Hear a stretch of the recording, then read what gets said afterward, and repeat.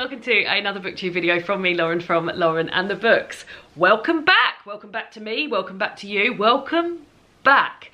I took the majority of the month of June off, just as a little get your head back in the game type thing. I think it's good to maybe take a break from these things, and maybe gives me a chance to be a bit more creative and have a little think about some videos that I want to film going forward. And yeah, it sort of coincided with a break from the All About the Archers podcast I do too, and coincided with some life stuff that was happening. That was by chance, but very useful. So yeah, so I've had a month off, apart from a couple of videos I made for Independent Bookshop Week. And here I am, back with an exciting video. I mean, this is an exciting video to make. This is probably, it's up there in my top 10 videos to make of the year, but it's my best books of the year so far. So I make a best books of the year at the end of the year. I'm just watching Daphne because I think she's trying to eat these flowers over there. Daphne, no flowers. They make you go die. Good girl, good girl. So yeah, so I'm going to be filming I'm going to be talking about the best books that I've read this year, which is exciting in itself. But may I just say, this is the first year I've done this. I've only got, so I work in tens, so I'll do my top 10 of everything, my top 10 best books of the year, whatever. But I have only been able to find 8 books that I think are worthy of this list, because my reading just hasn't been as good as previous years. So the books that feature on this list, they're all great books, and other years, maybe they would have featured on my best books of the year. But apart from those 8 books, nothing else has really sung to me, which is why this is not a 10 book list. So I'm going to start at number 8 and work my way up to number 1. Number 1 is a bit of a surprise to me, but I cannot deny that it is the best book that I've read this year. But we'll start backwards and work upwards. Would love to hear down below if you've read any of these books, what your favourite books of the year have been so far. And yeah, looking forward to getting into this and looking forward to being back. So the first book, number 8, is Brotherless Night by V.V. Ganeshanathan. You might have heard of this book because it recently won the Women's Prize for Fiction, which was lovely. That was the reason I read it, because it was on the long list and then on the short list. And I very much enjoyed this book. Enjoyed is a hard word to use when describing this book, because some really brutal and horrific stuff happens. But what this book did, and why it sort of stayed with me, is because it educated me on a period of time in my lifetime where there was a civil war going on in Sri Lanka that I just was not educated on and did not know was happening. So we're hearing about this war from a young woman's point of view who's training to be a doctor. And the title of the book, Brotherless Night, relates to the fact that she is losing her brothers. She's got a set of brothers, I think there's 4 brothers, and she's losing them during this civil war. And while she's running this while she's learning to be a doctor and trying to do the right thing in a environment where there's many things that are considered the wrong thing to do, and sort of trying to balance out her duty of care with the war and atrocities that are going on around her. Like I said, it really, really educated me. It really floored me. Like, when I was reading it in bed, like, I had to keep stopping and being like, oh my God, this young woman, I can't believe all the things she's having to put up with and the things that are going on around her. And it was very sort of like in keeping with some awful stuff that's going on in the world at the moment as well. But yeah, I thought it was an amazing book, and I'm so pleased it won the Women's Prize. Because this is the sort of book that I never ever would have picked up had it not been on one of those lists. So although I didn't love many books from the Women's Prize, I did love 2. There's another one coming up later. And yeah, like, grateful for those prizes, because then we get to read things that we ordinarily wouldn't do. So yes, Brotherless Night by V.V. Ganeshanathan. Next up is The Golden Mole and Other Vanishing Treasure by Catherine Rundle, with illustrations by Talia Baldwin. I'd seen this around a bit. I thought it was a children's book when I'd seen it around. I think it came originally in like a bigger sort of hardback book. It's gorgeously produced. It's a non-fiction book about animals that are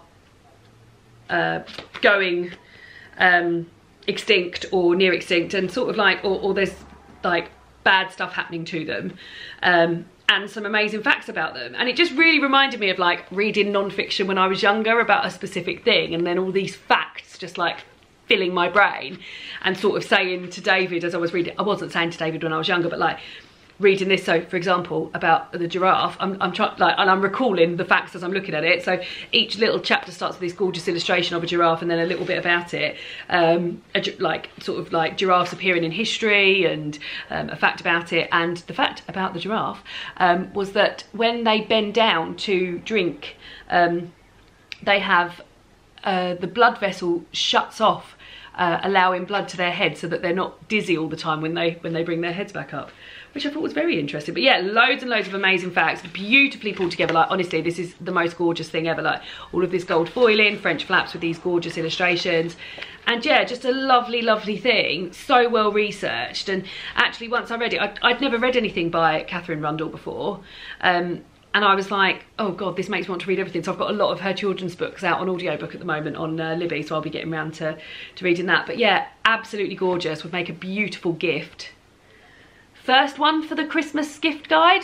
Maybe. I mean, we're in the second half of the year now, I need to put the tree up. But yeah, absolutely loved it, beautiful. Really heavy, heavy, heavy book. And then next up is that second book from the Women's Prize for Fiction long list. This one didn't make the shortlist. It's Nightbloom by Peace Adzo Mehdi, which is a book that I also very much enjoyed from the long list, and also probably wouldn't have read had it not appeared on the long list. What I like about this, and the reason, just itch my leg, the reason I think it sang to me is that it's got cousin representation in there. So you'll know that me and my cousin are very good pals. I feel like it's rare that you read about cousins in books, so I was already sort of linked in with that anyway. This cousin's relationship's not like my cousin relationship, because they sort of were very, very, very close as children, and then sort of came apart, and then are coming back together due to a sort of tragedy in their adulthood. But I loved the sort of flow and the way this was told, because you hear, like, the first chapter is from one, the first half of the book, literally like big chunk of the half of the book is told from one cousin's point of view, and you literally think you understand everything from that bit, and you're like, oh, that other cousin's not that nice. I can't. I'm interested to hear about that sort of, that from her point of view, because you feel like you know it all. And then you go to, and then the second half of the book is told from the other cousin's point of view, and is amazing, and also like really explains some of the stuff that's maybe glossed over a bit in the front and the first bit. And yeah, really, really well done. And also the sort of pacing of the book, whereas like they spend like 3 double pages talking about one particular meal and how that meal had been cooked, and then they'd sort of go 1 double page, and that would span sort of like 7 years. So I really liked that. That sometimes feels a bit jarring for me, but it just worked so well in this book. But yeah, really, really enjoyed it. It was sad not to see it on the shortlist, but yeah, thought it was great. And again, one that I wouldn't have read had I not seen it on the Women's Prize long list. Next up was an audiobook I listened to, and that's A Slice of Fried Gold by Nick Frost. I'm really smiling because it really did make me smile the whole time I was listening to this. David is listening to it at the moment. So Nick Frost is a comedian and actor from the UK. You might know him from films like, well, from the Cornetto trilogy. So Shaun of the Dead, Hot Fuzz and The World's End, but he's been in other stuff as well with Simon Pegg and without Simon Pegg. And yeah, I was sort of aware of him, and I'd heard him do it. So this book's been out a while now, and I'd heard him on a few podcasts when the book came out originally, and thought, oh yeah, that sounds like something that I would like to read at some point. It's a memoir told through food, and includes recipes. So when I started listening to it, when I saw that the audiobook of this was on BorrowBox, I was like, oh, I'll definitely get hold of this. But, oh my god, I absolutely cracked up throughout. It's so funny. He really has a way, a sort of turn of phrase, and just a way of like really speaking to you, and it's like you're just having a chat with your mate and they're telling you a really funny story. Also, it's one of those beautiful things where it doesn't feel like you're listening to an audiobook. Like, I had this experience when I was listening to another non-fiction audiobook from some comedians, and that was the Gone Fishing audiobook from Paul Whitehouse and Bob Mortimer, where it literally just feels like someone sort of like coming out with these stories, and it's so personable, and like I said, like you're having a lovely chat with somebody. And the inclusion of these food and the memories he has of his parents and the food he had as a child, and now passing on those sort of like those foodie things to his children. And he has loads of like stories from when he's been working with famous actors and when he's been on different TV jobs and stuff, and the recipes and stuff he's learned there. And he has this amazing, I loved hearing about all the time he worked in chimichangas. And yeah, it was just great. I just had such a good time listening to it. And like David would hear me like absolutely cracking up over it, and I said, oh, you must listen to it, and I've been hearing him absolutely cracking up over it, which has been really, really nice. So yes, would highly recommend if you're looking for a hoot of a book. Really good, really good. Next up at number 4, well, number 4 is one particular book from this series, but when in May I had an absolutely lovely day where the first 3 episodes of the new series of Bridgerton were out, maybe the first 4 episodes of the new series of Bridgerton. Sirens going by. And I had a day off of work. Oh, it's a fire engine. I had a day off of work, and I set that day aside and I read all of the Heartstopper books, all 5 of them. There's the 6th volume coming out later on this year, and watched the first 4 episodes of the new series of Bridgerton. And I alternated them, so I started with a Heartstopper, then I went on to an episode of Bridgerton, and it was just the most blissful day, and it was so lovely. And I had such a wonderful time reading those Heartstopper books. I'd read 1, 2 and 3 before, hadn't read 4 and 5, and they're all astonishing, like amazing that there's able to get so much feeling and love and joy, but also heartache and everything through these drawings and through very minimal sort of descriptive writing, and also like not all that much sort of conversation. There's like text messages and stuff like that going on, but like it really does just amaze me every time I read them. And 4 and 5 were amazing because 4 was so deep and covered some really hard mental health stuff that one of the characters, Charlie, goes through, where he has to have an inpatient stay in a mental health institution, and there's a lot of stuff in there, so trigger warnings for sort of self-harm and eating disorders and mental health issues. Yeah, it was really hard to read, but similarly really hopeful, because although it's not, you don't read it and think, oh, Charlie's going to be fine by the end of this, because you're really thinking, is he going to be fine? But it's so educational on like how people around people going through mental health episodes like can behave, and what to do with yourself, and how to make, for example, Nick, Charlie's boyfriend, feel like how he could potentially have happy days despite his boyfriend being very unwell in hospital. It was amazing, and I cried literally from start to finish. It was so special. The whole series is amazing, but I think volume 4 was just a complete standout for me, that something had been tackled so sensibly and gently and really real. Like it felt really, really real. So hats off to Alice Oseman. It was fantastically done. My battery's going, so I've got to change my battery now. And now we're into the top 3. Whoop, whoop, whoop. Number 3 of the best books that I've read so far this year is House on the Strand by Daphne du Maurier. Delighted to be able to add a Daphne du Maurier book to the best books that I've read this year, because I'm running out of Daphne du Maurier books to read, and some of the ones I've read have been but this was really, really good fun. This is The House on the Strand, completely different to any sort of like Daphne du Maurier type stuff that I've read before, and amazing really that this was written in 1969, because it reads so modernly. It's about time travel, and it's about a young chap called Dick Young, and he's sort of quite impressionable, and he's got this professor that he's got this sort of professional but maybe like a little bit of a crush relationship on, this professor called Magnus Lane, who is developing some sort of potion that can make you time travel. So when he asks Dick to take the potion, Dick doesn't know that it's for time travel. He just tells him to take it, and he sort of just does. And it, wherever you are in the UK, so this all happens, as most things do, in Cornwall in Daphne du Maurier books, it transports you back to the 14th century in Cornwall. So wherever you might be standing. So for instance, Dick might be in like stood by a train line or something, and then when it transports you back, you're like on a trade path or something, or you might be in a house somewhere, but when you take in 14th century there wasn't a house there, so you'd be outside, and then you get to sort of like follow the characters, the people who were living around that time, and Dick becomes sort of addicted to finding out what's going on with these people in the 14th century, but also addicted to the potions themselves and how that makes him feel. So yeah, really, really clever writing in terms of like dealing with themes of addiction, but also the sort of gossip of looking back at these people that were living in 14th century Cornwall, and then Dick finding out that Magnus has also travelled back there, and then speaking to Magnus about these people, and then being so sort of excited about these people that were living in those times and gossiping about them and stuff like that. And some really like weird stuff unfurls in terms of like what's happening in the present day. But yeah, I thought this was great. I really loved it. So yeah, and like I said, was delighted to be able to add another Daphne du Maurier book to like my favourite books of the year.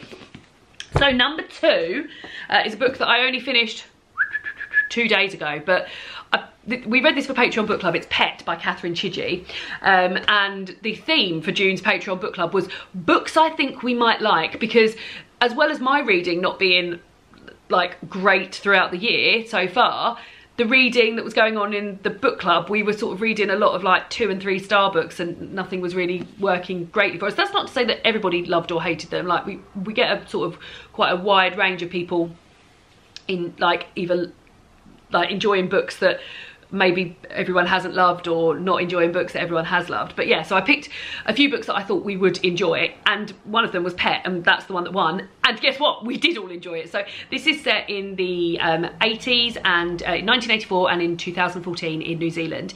And you're following a character, Justine, who has a new teacher called Mrs. Price.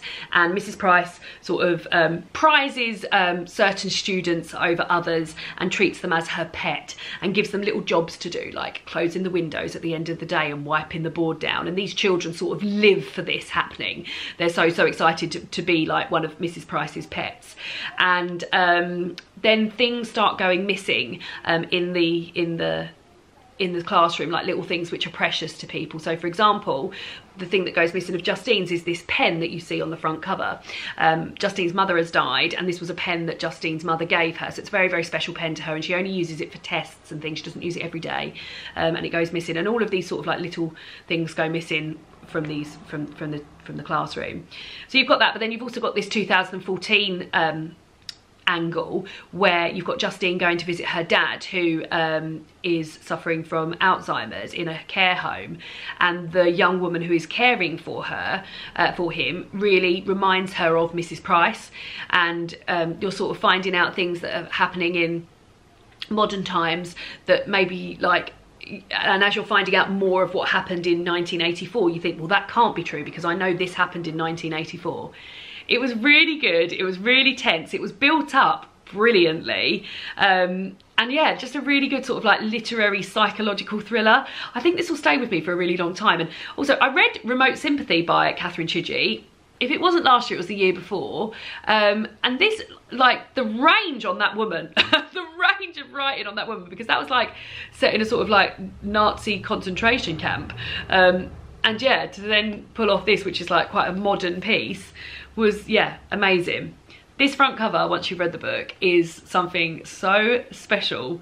I think this is probably my favourite front cover of all time. Like, it's really great. Like I mentioned, this pen is quite a big part in the story. But yeah, once you read the book, the cover means so much more to you than this does, but yeah, than just seeing it in the first place. But amazing, really good. Would highly recommend. If you're going on holiday this year and you're looking for a page turner to read on the beach or something, pick up Pet by Catherine Chidgey. Absolutely brilliant. And then the last book, number 1, like I said at the beginning of this video, this has been a bit of a surprise for me, because this book is not the best written book I've read. Not even, I would say it is in the bottom half of the best written books of all time, but it brought me so much joy at a time I was thinking, God, my reading just isn't really doing much for me this year. And it's the book Reach for the Stars by Michael Cragg. This is 1996 to 2006. Fame, Fallout and Pop's Final Party, and it follows a decade in pop music when I was very active on the sort of pop music scene.